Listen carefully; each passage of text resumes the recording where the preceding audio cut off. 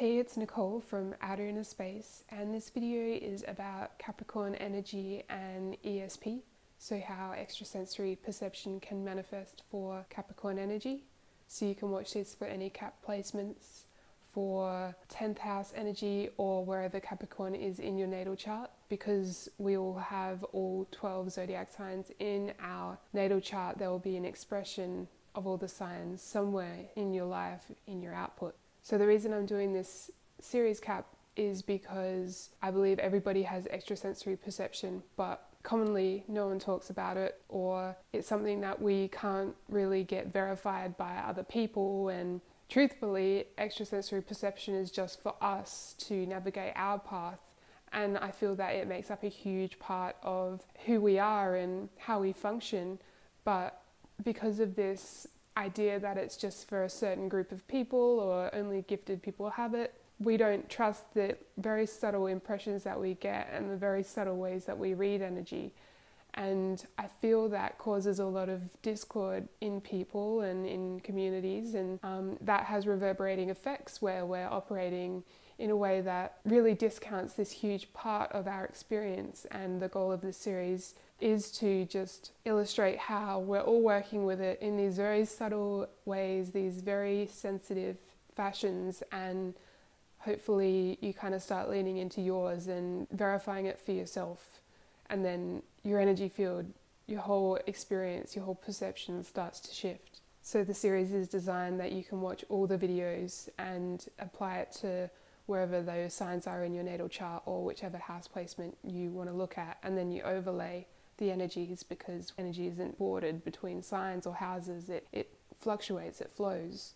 So for Capricorn energy and extrasensory perception, this has so much to do with timing. And with Saturn's influence here, it has everything to do with energy management. And what I've been talking so far about in the series is energy management, about how we need to take responsibility for our own body, our own field, our own energetic output. And when we start to do that, when we start to tend to our own energy, when we start to clear blockages that we've absorbed throughout our life, then our whole output changes, and then our extrasensory perceptions open up. And with Capricorn energy, there is this slow release with extrasensory perception. The cycles of time play a huge role in how these perceptions, these abilities, the refinement of these abilities comes into play. And this is why there's that association with Capricorn energy and Saturn about the lessons that we face again and again in these loops. It's like, why is this still happening? And this has to do with whether you're integrating the lessons, whether you're noting the discord, if you are operating out of integrity. So one thing I've said throughout this series is that when we're quite young, in the first 7 years of our lives, we are in a theta wave, this slower wave where we're absorbent to our whole environment, to everything we see. And this information, it is stored in our unconscious. It is like below conscious level processing, which is like beta waves and alpha waves. And so in these very formative years, we get imprinted with all these ideas about social structure and what it means to be a good person and ways to behave to get love or get approval. And these can become driving factors when it comes to 10th house energy, of like working really hard or grinding till we're basically unconscious to get to a certain result that we feel is going to close that gap, that original gap of getting approval. And that's where that lower expression of Cap energy comes in, of that striving for status and then getting there and then it being empty because it wasn't what you were looking for, if that makes sense. And with 4th house, 10th house axis, it has to do with parental impressions, that moon and that Saturn energy, the mother and father. And so in that same way, we get imprinted in these ideal jobs or this ideal way to get to a certain place, or the idea of going from this part in your career to this part, the hierarchy. And then we kind of form our perceptions around that. And when we're little, we probably have these incredibly genius ideas about how to make money, and absolutely no blocks about having to like bypass a certain person who has more experience. We just don't think that way, but we've come to think that way. And this is how extrasensory perception can kind of come into play, is that needing to recognize when energy that you're playing out, when these patterns that you're playing out are actually, if they are in alignment with what is your true spirit, which was very resounding and in high amplitude when you were little, and what you're playing out that has been an impression or an energetic level of strata that has been created around these original imprints. So Saturn wants you to be in integrity, and he'll give you these roadblocks. He'll challenge you in how you're thinking, and he'll make you see the same thing again and again until you go into yourself and you look at what you're doing and whether it's in integrity, whether it aligns your mind, your body and your spirit, or whether it's just your egoic mind going after this certain goal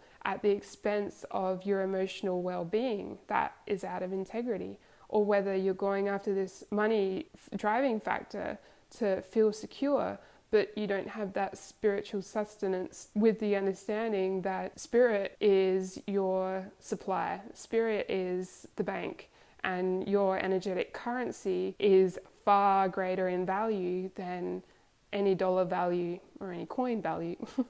And so these are the lessons that we learn over time, and this is how Saturn comes into play with extrasensory perception.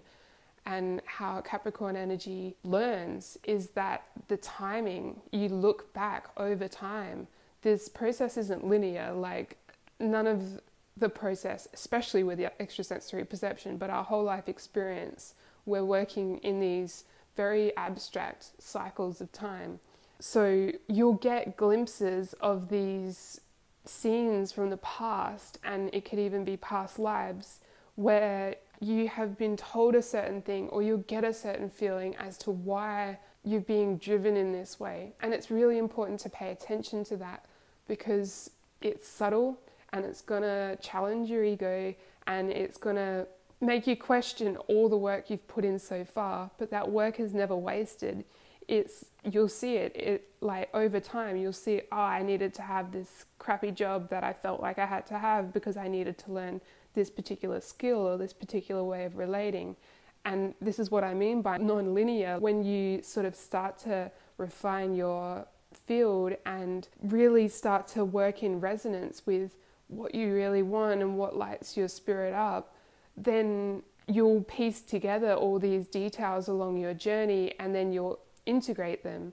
And that's the whole idea of integrity, is when you integrate the lessons, you put everything together and you operate in alignment with that, with everything you've learned. And that's when Saturn blesses you and gives you the rewards.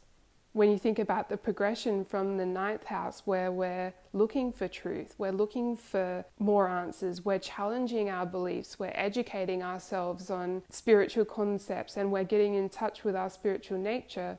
In the 10th house, we embody that, we start to amplify that.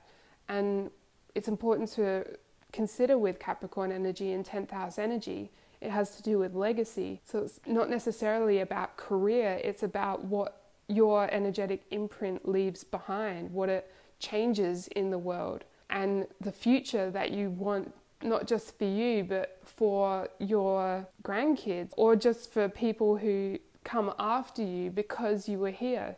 And I feel like a lot of Capricorns in this day and age, the work, it is more spiritual in nature. It has to do with energy mastery, like that's the mission. And so when you do this inner work and you refine your driving factors and you figure out what it is you really want, then those socially constructed ideas of needing to have a certain position in work or having a certain amount of money in the bank, it dissolves, it becomes so insignificant. The reward comes from being in integrity and spending your energy wisely and making good energetic investments in projects that mean things to you and will make a difference and will shift things. This is why it's so integral for Capricorn energy to slow your roll and pay no mind to the pace that is around you or that is being imposed upon you. It is about you really tuning into resonance and setting your own timeline.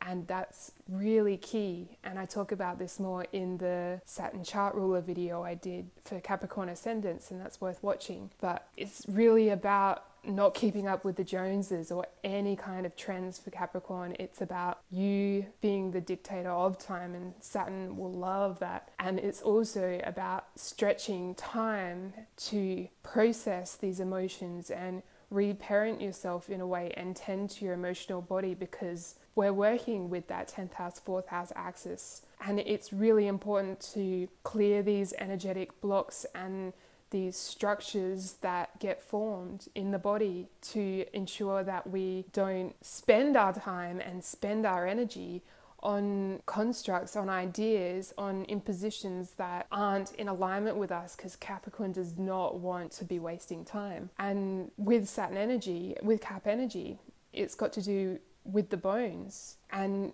these structures, these little circuits of beliefs that we hold and we carry, they form like fake bones in our bodies, and they become what we lean upon and what we rely upon. But quite often it isn't true. It's out of harmony with us. And so tending to the emotional body, tending to these parts of ourselves that are so vulnerable and so sensitive and are stored in the sacral chakra, the seat of our soul, it's going to help you tune and refine, and it permeates around you, and that's the legacy you leave.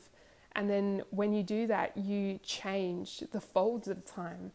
So know that you have the ability to traverse these different timelines and dip into them and see what's there, see what happened to you, and create the 4th house energy, that energetic space around you to feel safe in these explorations, and apply that compassion and that care and validate those feelings, diffuse some of the hardness, the rocky landscape in a sense, become the archaeologist, dust it off little by little, and then apply that understanding, that wisdom. Then all these perceptual abilities open up for you, because you're not vibrating in this discordant pattern. Capricorn energy is here to change the future by applying the wisdom of the past. That's where that tradition comes into play. It's not about perpetuating these ideas, it's about building upon. It's about breaking it down and changing it and refining it and making it better, making it last, making it stand the test of time. That's what Pluto's been doing since 2008, is getting rid of that old stuff so that we can build new. And Capricorn energy has a really important role to play in that. And it has everything to do with power and these ideas of power, and how we view power, and how we really don't need to rely on other people or authoritative figures to give us our power, because we've all been imbued with it in equal measure. Our ability to manifest, our ability to heal ourselves, our ability to set our own course, it's all within all of us. But when we have these structures around us which have told us otherwise, and when we operate in that way where we believe that, then we create this karma, we create these energetic entanglements, and that's that Saturn influence of karma. And it's about seeing through that, using your vision to see through that, what's real, what's not, what's in integrity. It's about energy management and really getting in tune with how you're vibrating. And that's the legacy that Capricorn energy leaves. That's 10th house vibes. And it's really likely that you've been working on this mission for many, many lifetimes. And it's worth remembering too that where you are now, you're right on time. You're exactly right on time. You haven't missed anything, and you're not behind, and you don't need to rush ahead. That's the last thing to do, is rush. So Capricorn, I'm going to leave this video here. I've put together a collection of research called ESP notes, and The first part, body as an antenna, is free to read, and I've linked that below, and I hope you found some value in this, and I wish you well.